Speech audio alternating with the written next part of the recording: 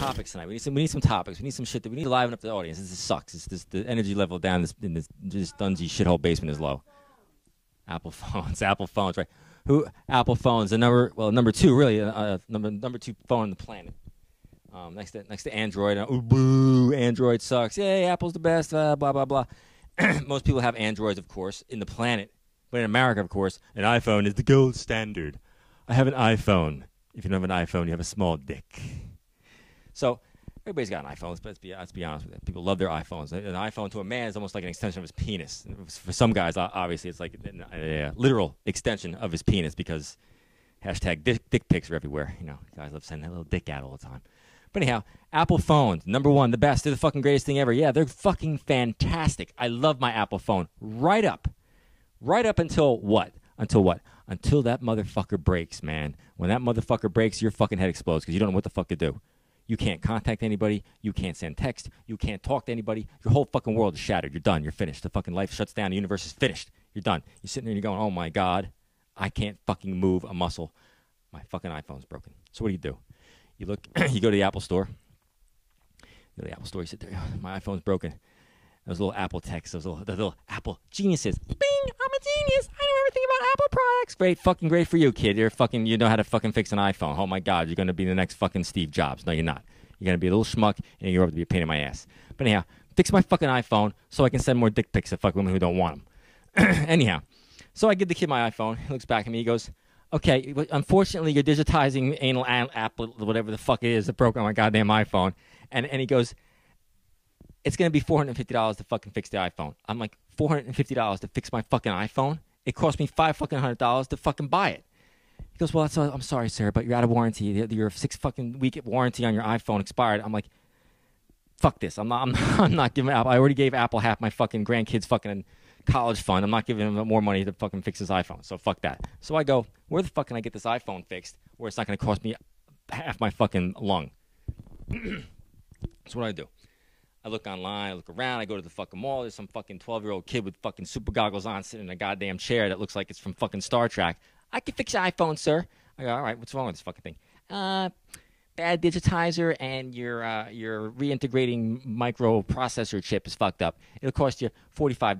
$45 fucking dollars. It's like 90% cheaper than the fucking device. Fuck yeah, kid, fix this fucking thing. You're the fucking genius, not the shitheads at fucking Apple. Fucking kid, goddamn entrepreneur. That's what I love about America, man. A little fucking entrepreneur right there, sitting there fucking fixing the shit right up.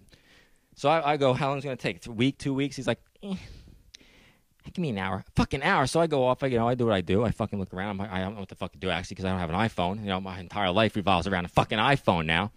So I go and I take a walk in the woods. I'm walking in the woods. I'm looking around. Not pervert stuff. I'm enjoying fucking nature, people.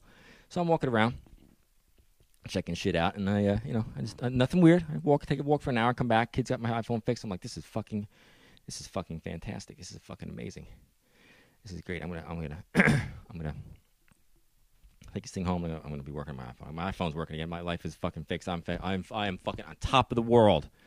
Yay, fucking iPhone. Oh, yay, 12-year-old little geek that knows how to fix every goddamn thing. I take this thing away, and I'm off. So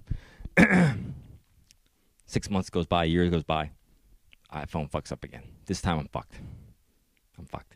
I am not near any place where little freaking geniuses are that can fix my iPhone for cheap. I'm screwed. I have to go to the Apple store. Not to get a goddamn Apple, to get my stupid freaking iPhone fixed. I have no choice. I'm in bum fucking whack land. There's no other fucking electronic stores around except there's one Apple store, so I got to go in there. I bring my Apple phone in. Sit on the counter again. Apple, my phone is not fucking working. I can't contact my sick dying mother in a goddamn hospital. Fix this fucking thing now.